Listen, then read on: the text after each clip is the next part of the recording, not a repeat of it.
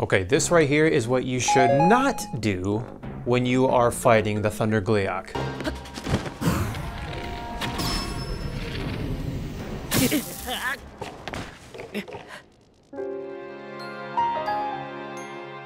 Can't believe I did that. Anyways, with that complete humiliation over, this is going to be your battle guide for how to take on the Thunder Gleeok in Tears of the Kingdom, as well as everything that you need to know about the Thunder Gleeok. Let's get into it. Alright, so in Tears of the Kingdom, you can find the almighty Gleeok in 3 specific locations on your map. The first location on your map is in Hyrule Field, right here in the Hyrule Coliseum. The second location is in the Akkala region, near the South Akkala Plain. If for some reason you can't find this massive enemy, he is chilling on the backside of the Akkala Citadel. The other location for your epic fight with the Thunder Gleeok in Tears of the Kingdom is in the Faron region on your map here near Martha's Landing. The Gleeoks are pretty hard to miss, but in case you don't see this one in particular in the Faron region, he's south of Heron Lake and north of the sea on a little rise to the west of where the road ends. And a pro tip for you here that's pretty random, but you want to make sure that you take a picture of the Thunder Gleeok for your Hyrule Compendium. It's just in case you want to 100% this game. You, my friend, are a crazy individual, but it's okay because your boy D-Rock is just as insane, and I do plan on 100%ing Tears of the Kingdom. Wonder how long it's gonna take. What you guys think? The Thunder Gleeok specifically does have some pretty sweet drops if you manage to defeat him. You can get the Thunder Gleeok Horn, the Gleeok Wing, and the Gleeok Guts. At least that's what I've seen so far. The Gleeok Horn and the Gleeok Wing add an insane boost to a weapon's attack power and can be utilized to take down other Gleeoks of different elements more efficiently. The Guts can be fused to the weapons that you have as well, but I prefer to use the Guts to cook with. The good old prep work for facing the Thunder Gleeok. Now, in general, you should consider doing these things, in my opinion, as far as prep work. Number 1, you want to have health restoring meals. Jeez, D-Rock. That was obvious, right? Number 2, have clothes or meals that can give you elemental resistance. In this case, with the Thunder Gleeok, the rubber armor would help a ton if you have the whole set, even if you have one of the pieces of the set, but it's not a deal breaker totally if you don't have them. Number 3, you should try to have meals that grant bonus hearts because the Thunder Gleeok and all of the Gleeoks, they hit really hard. I'm pretty sure it takes at least 4 hearts away when you get hit. Number 4, try to have a ton of arrows, like I'm talking at least 50 arrows or more. This is gonna be big because you need the arrows in order to inflict any type of damage to the Thunder Gleeok right off the bat. Finding arrows in Tears of the Kingdom is not as difficult as it was in Breath of the Wild, so that's pretty sweet. I personally found 300 plus arrows just exploring Hyrule and breaking crates and taking down Bokoblin camps and just basically exploring the map. And number 5, you also want to make sure that you have some pretty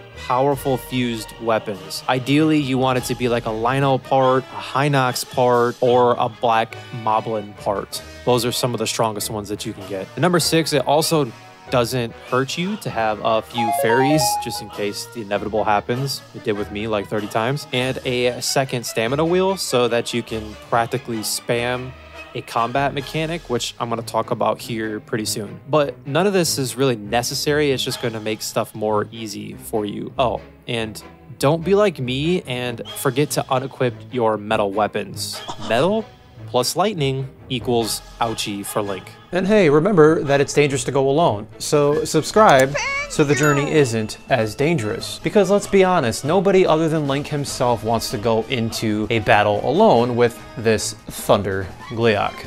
Appreciate your face. The Thunder Gleeok specifically is going to be shooting beams of lightning, and it also causes lightning explosions, which can be a real pain to deal with if you're not careful. He also does this gust move thing if you get too close, and that's going to knock you back towards the back of the arena or wherever you're at, and it will also knock you out of the air if you're using your paraglider, so just make sure you're watching out for that. If for any reason you can't seem to hit the eyes on the gleeoks heads, you can use the Keese eyeballs, monster part, or even the Arrokuda wings to make your arrows homing arrows. It's pretty cool. Fuse these monster parts to your arrows before you shoot, and you will always hit the target 100% of the time as long as you have the target selected. And I'm sure you're a pro at this by now. Shooting the Thunder Gleeok is sort of time-based though, so if you do take too long to knock the other heads out, the decommissioned head is going to spring back to life.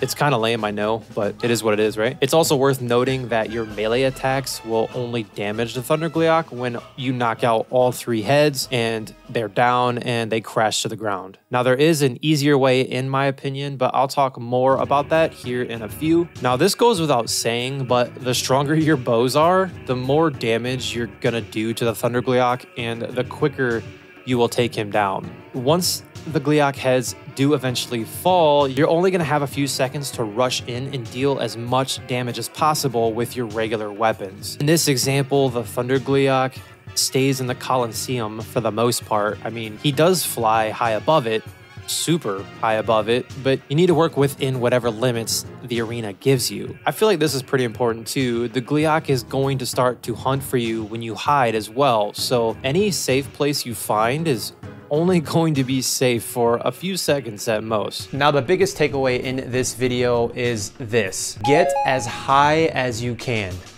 This is gonna help you so much since you can slow down time while you fire off some arrows and take care of the heads without having to worry about beams of lightning. This is where the extra stamina wheel would help you out. Another idea here is to use some Zonai spring devices or platforms with balloons. Those are just a couple of excellent ways to get airborne with ease.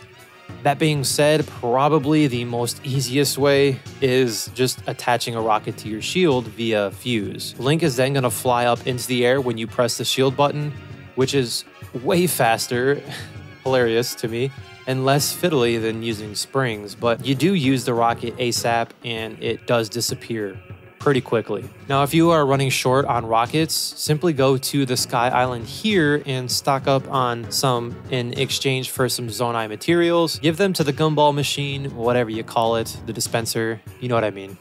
And the prize is yours. It's pretty important to know, I think, that only certain gumball machines dispense certain Zonai devices. This is notated on your map, but I do think it's pretty important to know. Another way to get in the air, at least in this example in the Colosseum, is to use your ability Ascend. The Colosseum has a ton of different levels, and it's gonna make it super easy for you to get to the exact level you want to be at to take out the Thunder Gleeok. This is pretty big. There is one last way to get airborne, but you're probably not gonna like this method. Once you get the Gleeok down to a certain amount of health, it's gonna start to fly extremely high in the sky and pretty much create a thunderstorm. In this storm, he creates an updraft for you to use with your paraglider in order to reach the Thunder Gleeok. Now, this is probably unintentional, but let's just go ahead and use it.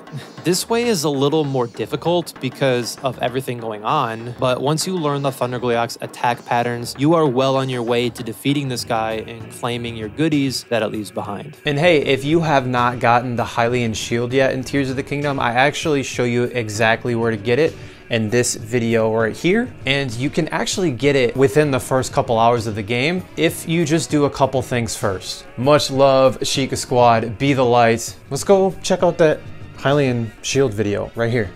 I'll see you over there.